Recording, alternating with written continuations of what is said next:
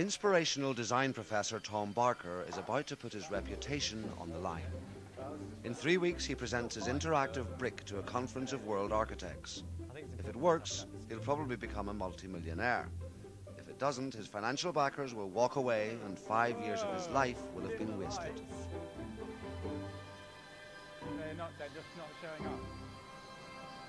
Is the network hub plugged in?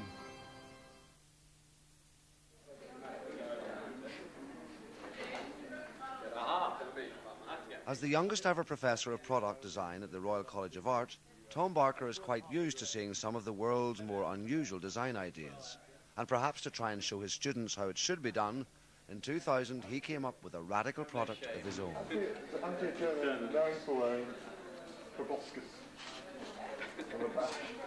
It's this device here, and if we kick it off, just get it running. What's going on here is that we're programming every piece of the honeycomb to display changing graphics, and obviously this is very crude, low resolution because it's just one little sample, but you put enough together and eventually you start to get enormous high resolution DVD images and video. What makes Tom's SmartSlab different from video walls is that it's strong enough to build with. It can even be used as a floor, and there's no limit to how big an area it can cover. Forget Piccadilly Circus. Tom's vision of the future involves entire buildings covered with SmartSlabs. And the idea impressed an Italian lighting company enough for them to spend nearly €1 million funding its development.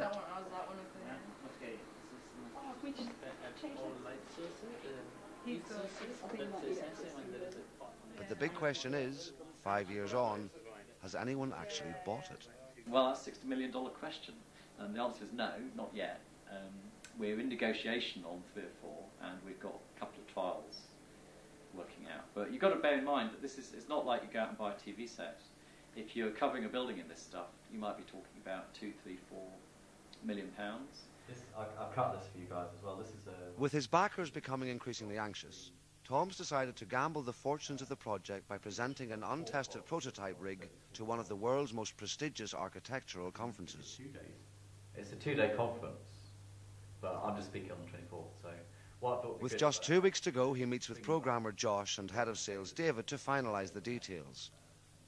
But Tom's learnt there's no air conditioning in the Architecture Association's building, and that could be disastrous.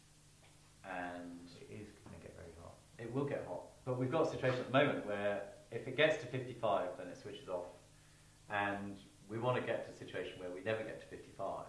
And the only way we can do that is reduce the power. All right, I'll have a go at it. I'll have a look at it. But it's something I wasn't expecting to do by then. Yeah, no, I completely appreciate that. With no other alternatives, Josh has just 5 days to write some new software that controls the temperature of the wall by dimming the LED lights in it. But 2 days into his programming, things aren't going well. What I was doing is, this is its air intake here, and I was stuffing a fan heater in the air intake, and then I should have just done it for a little bit, but I actually just wedged the fan heater in there and went back to work, and it obviously got very hot. I didn't realise how hot it got, and at the time obviously I'd disabled its normal overheating mechanism because that's what I was working on, so it just sort of cooked. So, because of the deadlines, I was actually working on this at 1 in the morning last night, so I sent him a text message at 1 AM, and I got a phone call from him at 8 AM this morning while I was in the bath.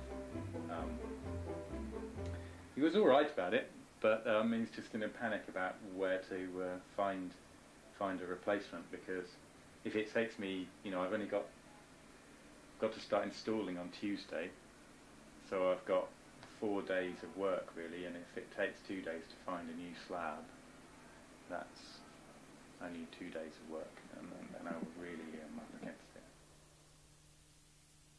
2 days later, and the pressure of trying to teach and organise the presentation is beginning to tell on Tom. Well, at the moment it won't be ready. because the software isn't completed. We've rewritten half the software. If the software isn't completed, then we'll have the system, but we won't be able to run anything on it. Josh has lost 2 days so far.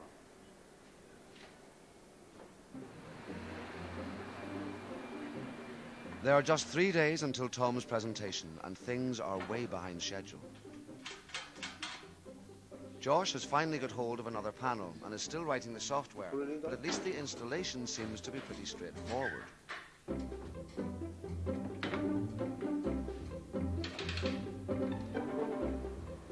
With the wall in place, Tom begins to do some preliminary tests on each of the panels, and at long last it seems things are beginning to look up.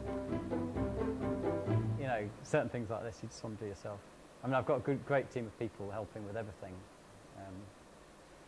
But, you know, for something this important, you want to know that it's your fault if it doesn't work. But of course it will work. There we are. 2368 is the next one. After working all night, Josh arrives next morning to begin networking the panels and installing the new software. If you put any 25% on, it counts as Not yet. I can't keep up with you undoing the backs of them. Doesn't matter, because I'm doing it so. But another more pressing problem soon becomes apparent. We have to test it and turn it on, but it's quite possibly going to blow the power in the building because the room doesn't have enough power, but we have to test it, and the electrician's gone home. With time pressing on, Tom and Josh have no alternative but to begin testing the panels. To reduce the risk of blowing a fuse, they decide to switch on the panels 2 at a time. But a problem with Josh's new software means only half the wall is working. 2, but it'd be interesting to know whether it's the number of... I can work on that rather than tidying up. Yeah, okay, you do that. So basically until noon. And what time is it open? When did you guys get in here today? 10. To make matters worse, there's an evening lecture, and they can only get access for a few hours tomorrow. And then if we have an emergency in the evening, it's... 6 or 6:30. Until... There's practice. We'll finish then, and you got it until the building closes at 9 or Yeah. something like that. It's the day before Tom's big presentation, and to make the most of the limited time available, he and Josh have arrived early. I haven't done my presentation yet, so I'm going to scoot pretty soon. But assuming it's running content, I mean... Whilst Josh's software now seems to be working, they've already had another setback. We did blow the power up when we plugged it in last time. It was also in the middle of someone else's lecture in here. So, but Do you think that's fixed now? well, it was partly our fault because we did plug it all into the one socket. So we've got extension leads running all around the building to try and distribute the load a bit. So it should be okay. If the power doesn't hold out, then the talk will be a disaster, and Tom will have wasted 5 years of his life.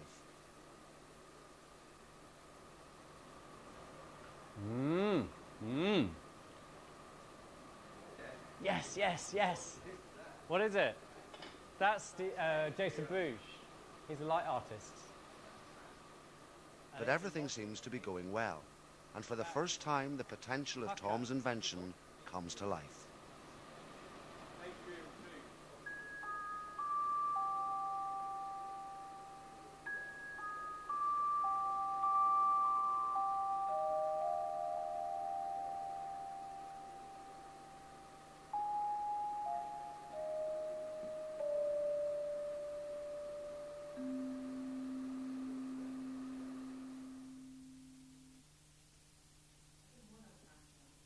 Tom's day of reckoning has arrived.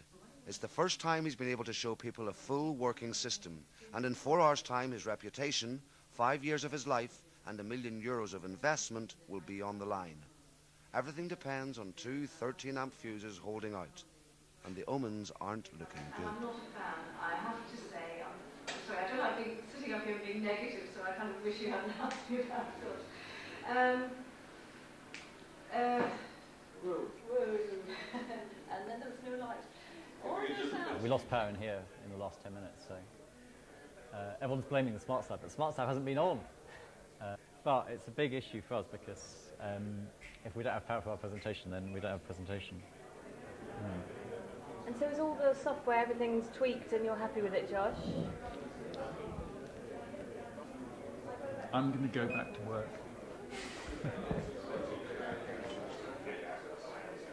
As some of the more famous names begin to arrive for Tom's afternoon talk, he and Josh frantically try to iron out some last-minute technical hitches.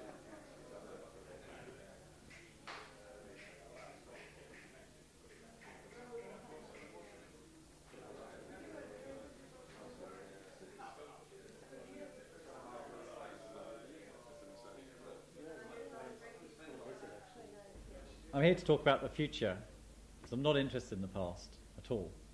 And this is the first time that we've been able to show the full system, and it's kind of exciting bringing it back to the AA in a way, because to me it's a little bit of a homecoming for the technology.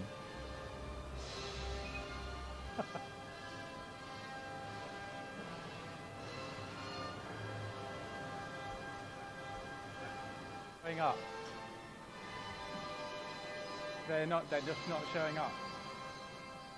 Is the network hub plugged in? They're starting to show, they're showing up. They're on. The SmartSlab was supposed to come up after like 15 seconds when the drums went boom, boom, boom, and it didn't. And I was thinking, this is going to get really embarrassing. And finally the slab came up in the last 5 seconds of the music. So Did you think at one point it's not going to come up? I was going to hide under the podium. I mean, it seems like it's absolutely has terrific possibilities. As Tom was saying, it's kind of a marriage between sort of media and structure, which I think is incredibly innovative.